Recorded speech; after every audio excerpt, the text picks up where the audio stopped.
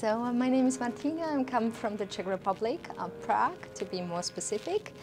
And I'm here at the Southern Cross University. I'm studying actually Diploma of Nursing, leading to the Bachelor of Nursing later next year. I feel like it runs in my family blood. My dad is an anesthesiologist. He's actually the head of intensive care unit back in the Czech Republic, and my mom was a nurse at the intensive care unit as well. I actually realized that that's actually what I've always wanted to do, and finally decided to pursue this medical career. I've been really enjoying it so far. It's challenging, I'm not gonna lie, like it's so many new stuff I've got to learn and understand, but what I really found very helpful about the course is that it's so practical compared to the educational system I'm used to from Europe.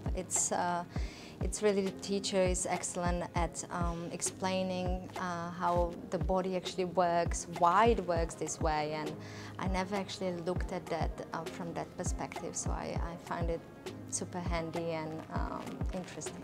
Got to say, it's a gorgeous campus. I really love it here. The design of the buildings is just spectacular, and even all the staff have been super helpful and hands-on, like straight from the beginning. So I've had a great experience so far.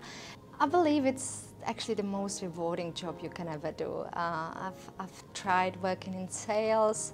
I had my own restaurant. I've traveled the world. I've seen stuff. And I know it might sound like the biggest cliche, but I actually really do feel like I want to help people, and this is the best way to do it.